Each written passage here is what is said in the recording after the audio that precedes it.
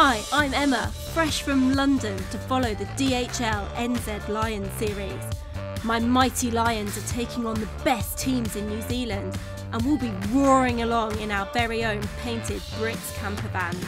If you see us, come say hi to the Vodafone Rugby Road Trip. As we made our way from Christchurch to Queenstown, we came across a random arrangement at Lake Tikapo. Enjoy the best bits from Ray, Gary, Kieran and Ray. It's like a terrible joke, 3 Irishmen and a kiwi. Life on the road has its challenges, especially for the outnumbered kiwi. There's constant Irish music. It's just like, what do you do to that? Like, So you've got 4 guys sleeping in here. Can you just talk me through the sleeping arrangement? sleeping arrangement is Ray is up in the top bunk because he is the main man of the situation. I usually sleep down the back, but again, it just depends on what way we come in. So And then the other two, first come, first serve. first come, first served in the back bed, and then the other two have to bunk up together here. This.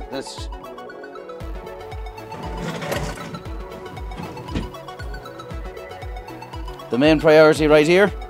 You say that's the main priority. I do agree slightly because it's got some Lions association there with the Irish flag. I would say, looking at this camper van, that this is the main priority and actually could do with a little bit more use. What are you making of New Zealand? Unbelievable, unbelievable. very nice. You couldn't picture it anywhere in the world.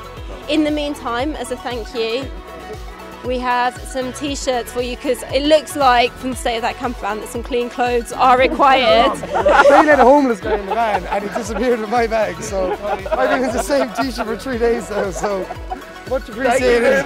Thank you very much. While we made our way to Queenstown, there's a poor Scotsman out there still looking for a ride to Dunedin. We were driving on the way, and next time we just seen a man on the side of the road, and we said, right, we'll pick him up. And he happened to be a Scottish. And where was he going? Dunedin, I think it was. Dunedin. So where did you drop him? Because you haven't gone to Dunedin. I don't know, we just dropped him on the side of the road.